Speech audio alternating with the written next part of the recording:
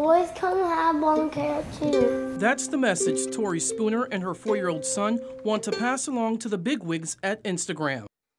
Every time I post a picture of him in shirtless, it gets flagged because they recognize him as a girl. After several of her posts were deemed inappropriate by Instagram, she says the social media company deleted her account, causing her to lose more than just her son's pictures. 4 years of photos, all my friends that I can't get back. As a result, last week, Spooner started up a new Instagram account, but this time with a creative approach to get the company's attention. I decided to make a sign telling Instagram that he's a boy and they should stop deleting his photos. It turns out Spooner is not alone. After posting, she says she received feedback from other users all across the world dealing with the same problem.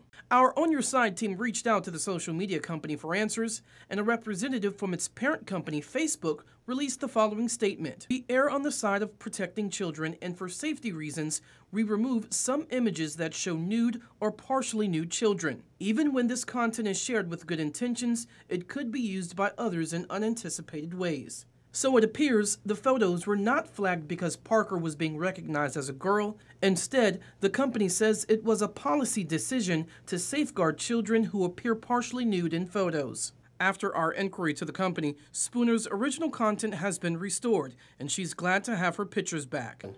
Kimra Leppinger, First Coast News, On Your Side.